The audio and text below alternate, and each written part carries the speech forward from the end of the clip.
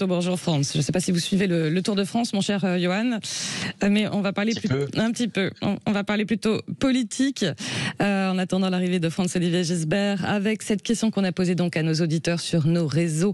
Est-ce que vous souhaitez un remaniement ministériel et le départ d'Elisabeth Borne, parce que forcément les rumeurs vont bon train.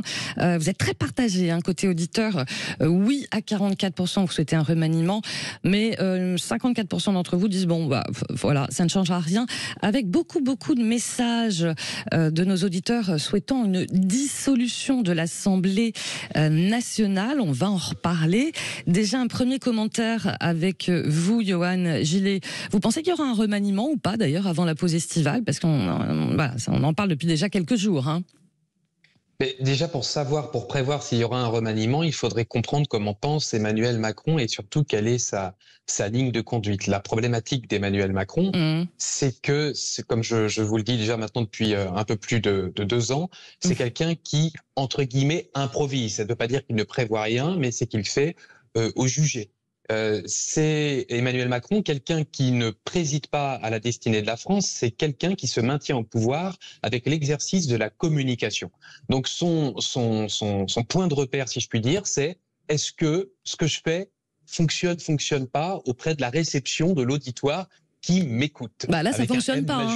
Il y a eu un sondage Odoxa pour le Figaro. 78% des Français estiment qu'il n'a pas atteint son objectif des fameux 100 jours d'apaisement. Pour le coup. Oui, disons que contrairement à Bonaparte, lui, il va se maintenir au pouvoir. C'est-à-dire que, vous savez, il aime bien faire justement de la communication comme ça. Les 100 jours, ça rappelle Napoléon Bonaparte. Le CNR, qui rappelait le Conseil national de la résistance.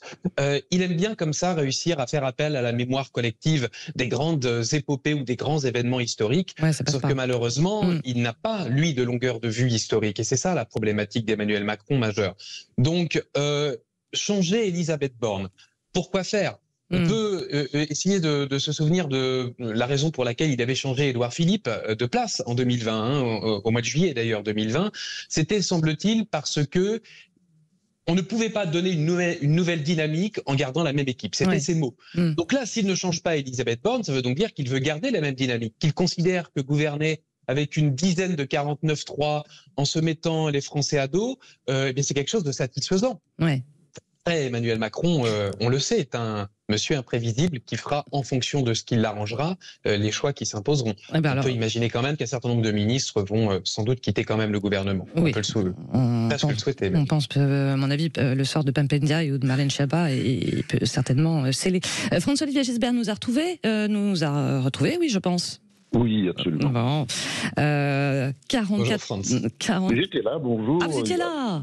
Oui. Alors, un remaniement ministériel, on en parle depuis des jours.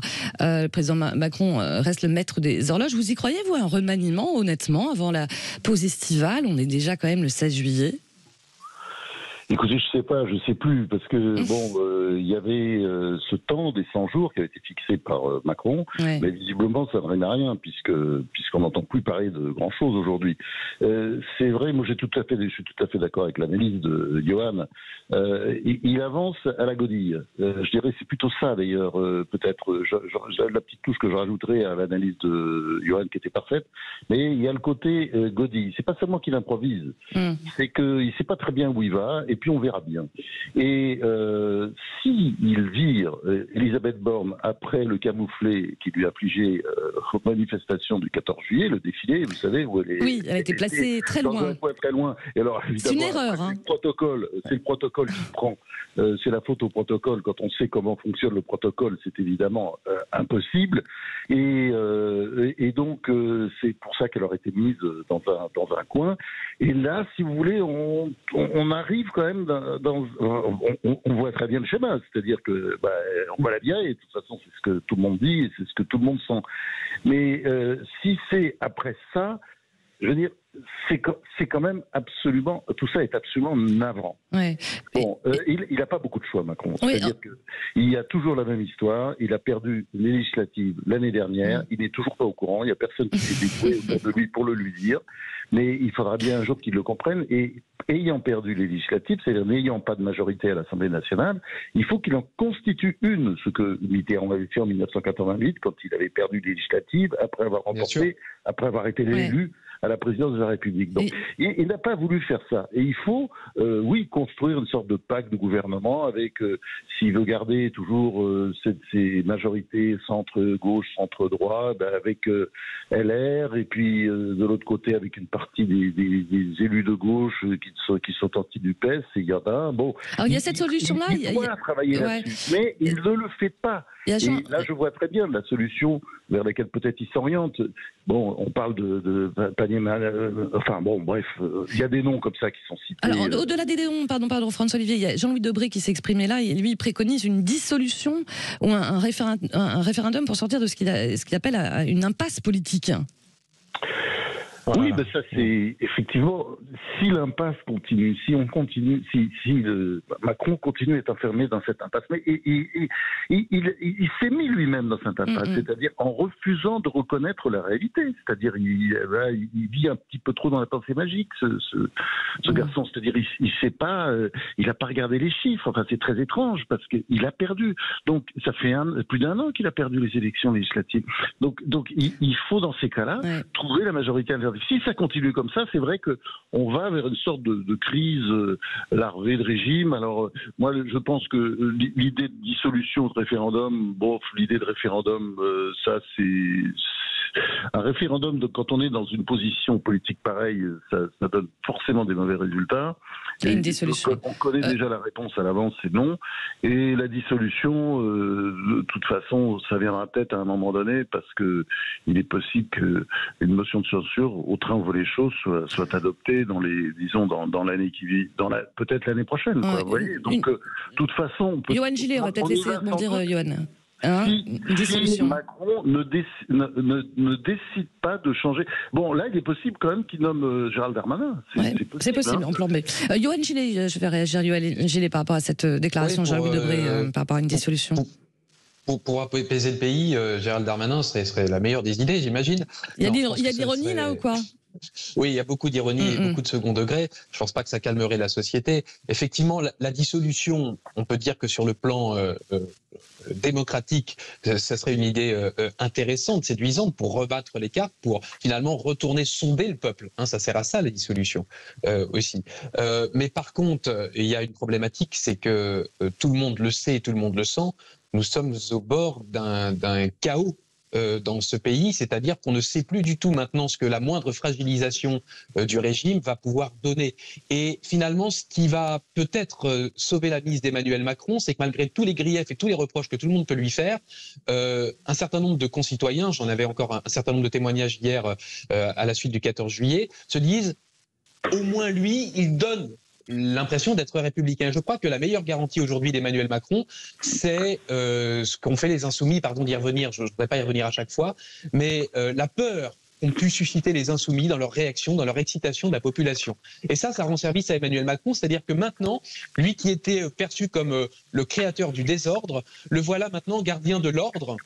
Vous avez vu par exemple que pour le 14 juillet, 130 000 policiers ont été déployés, la BRI, le GIGN. Enfin, il a été hué sur les Champs-Élysées quand même. Hein. Absolument, mais de manière lointaine, pour pouvoir maintenir l'ordre du pays. Alors le 14 juillet était magnifique, le défilé était magnifique, mais par contre, le climat du pays maintenant est intenable. On le maintient par les forces de l'ordre, et une dissolution, ce serait un bouillonnement dans le pays, un retour aux urnes dans un état d'esprit, dans des conditions qui seraient, à mon avis, des plus bouillantes, des plus chaudes.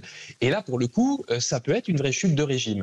Faut-il le souhaiter, ne pas le souhaiter? C'est à chacun, évidemment, de se faire son avis là-dessus. D'ailleurs, il aurait dû faire ou pas, Franz-Olivier Giesbert, une allocution lors du 14 juillet ou pas, le président Macron Bon, ça fait longtemps, c'est une habitude qu'il avait... Oui, de la faire ou de ne pas la faire. Oui, bon, c'est pas la chose la plus importante. Non, certes. Non, c'est vrai que la question de la dissolution est une vraie question, mais moi je n'y crois pas beaucoup, parce que je pense qu'il prendrait un risque politique énorme. Une dissolution, c'est bien quand on est après sûr de gagner. Et De Gaulle, quand il a fait en 1962, bon, ça a été un triomphe pour son parti. Là, je pense que il y aurait pour Macron le risque d'un échec, de se retrouver dans une majorité, avec une majorité encore minorité, avec un groupe encore plus faible que maintenant, puisqu'il a, je le répète, il n'a pas la majorité à l'Assemblée nationale, avec sans doute d'ailleurs un succès du Rassemblement national. Parce que ça aussi, ça joue beaucoup. Donc je pense pas trop que ce soit la solution. Moi, je pense que la solution, l'Assemblée nationale vient d'être élue. Je pense que là, on a affaire à quelqu'un qui visiblement ne connaît pas le jeu politique traditionnel, parlementaire, et qui n'a pas compris qu'il était battu, je le répète. Et quand on est battu, on en tire les conséquences. Même Mitterrand l'a fait. Il l'a fait en 1990, souvenez-vous, avec le gouvernement Rocard, qui était composé pratiquement pour moitié de centristes, parce qu'il avait besoin de ces centristes pour avoir une majorité. Donc il faut changer la donne. Il n'y a pas d'autre solution pour Macron. Mais il a aucune envie de donner raison à Mélenchon, qui avait prédit il y a un an la dissolution, effectivement. Oui, c'est vrai. Il n'a pas du tout envie de lui donner raison, rien que pour ça. Et par contre, c'est à quel prix? Et c'est toujours la même chose, c'est qui renforce quoi. Aujourd'hui, tous ceux qui tirent les barons du feu, on sait qui c'est le Rassemblement national. Ce sera le mot de la fin. Merci beaucoup Yoann Gillet. Merci Franz-Olivier Giesbert d'avoir été avec nous, et à dimanche prochain si vous le voulez bien. Allez, belle journée à vous. Merci. On le veut. Allez, on le veut.